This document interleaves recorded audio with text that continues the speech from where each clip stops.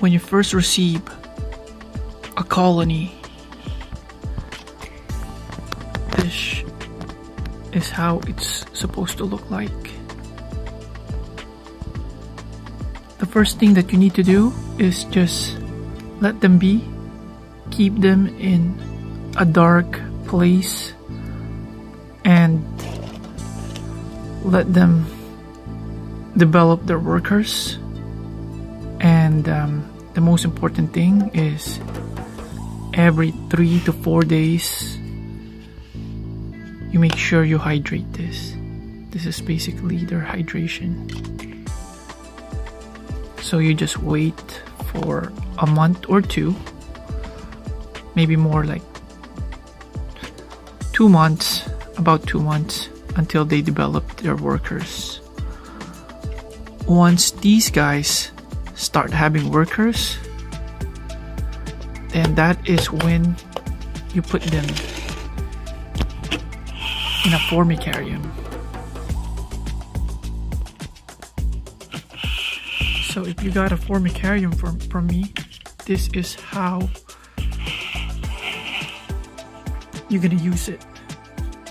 If you got a nest, the nest should look like this. That means you're missing an outworld. And I don't know what outworld you're gonna put this, but once you put the ants in here, they have 2 exits, one on top and one at the bottom for them to forage. But if you got my full setup, this is how you're gonna set up the full setup. So you just put it here.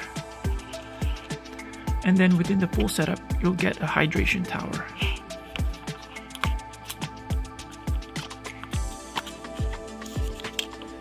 So the hydration tower contains small rocks that absorbs moisture.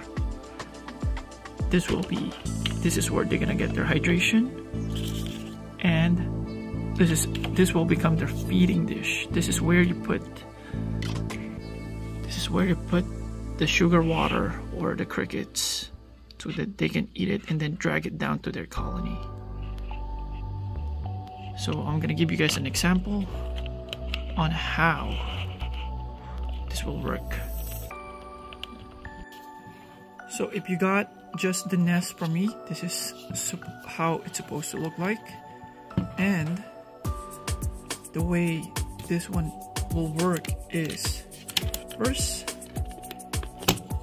you open the nest and you just basically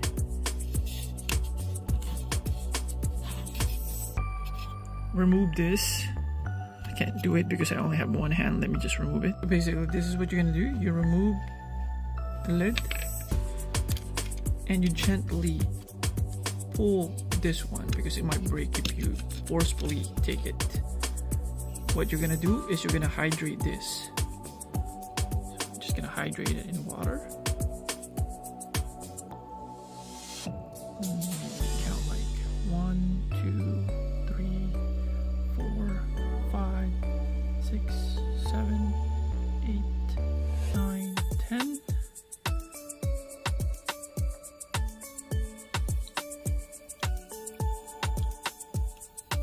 See?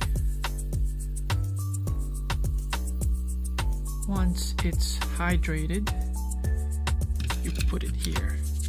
So you basically want the top one to be hydrated, the middle and the bottom one you want it dry.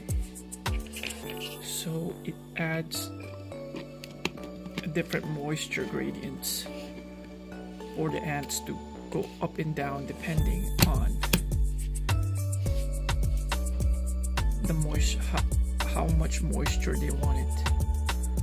So once the top one is hydrated, it's ready to be used.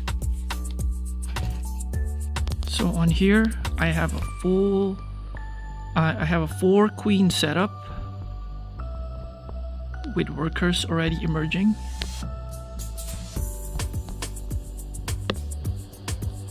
As you can see,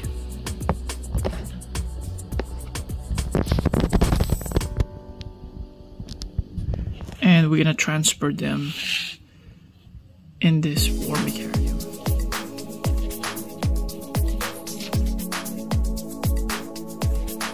I usually just let them go inside here, like there, and I just help them.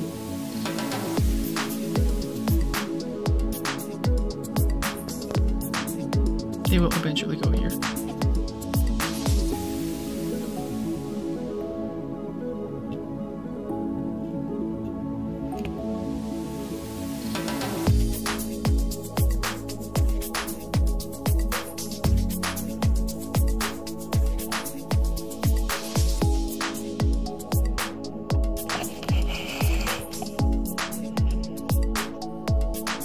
The best way to transfer them is using paper towel, because the paper towel method is more gentle and they won't get hurt.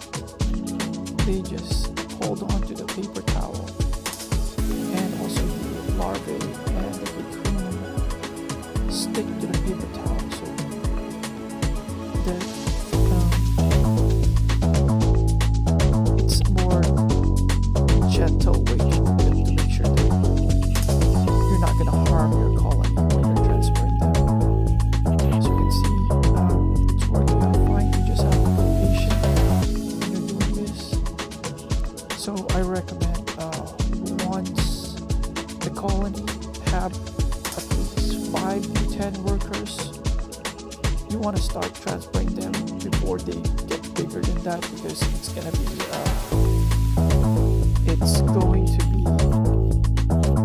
difficult when you're transferring a lot of workers and all the larvae and all that stuff into a different formicarium.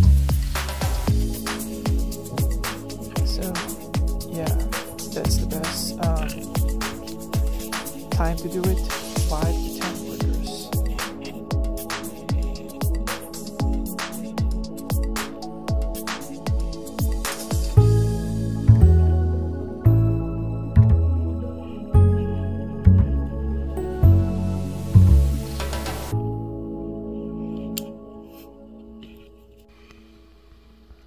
Also, when you're handling the queens and the workers, you don't want to pinch them and pick them up.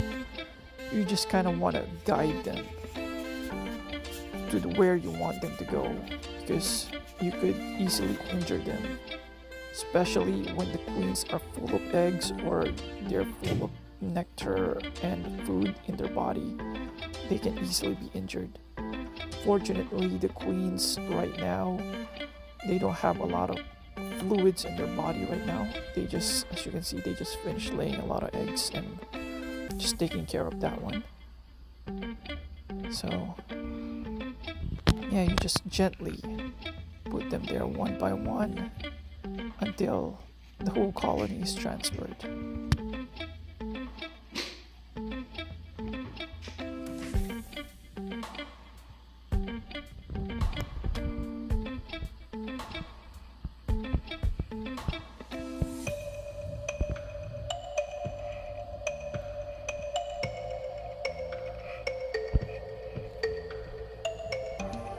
I usually transfer the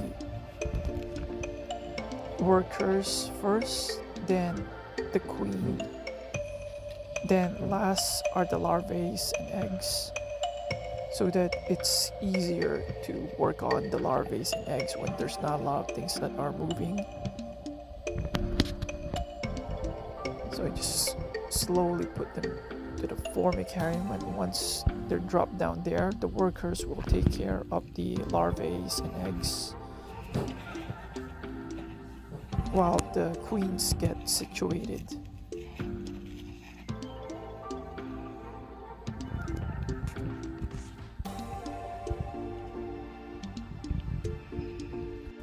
This is how the colony should look at first. Once you finish putting all of them in the formicarium, you just have to wait a few days until the queens get situated. So the final product should look like this.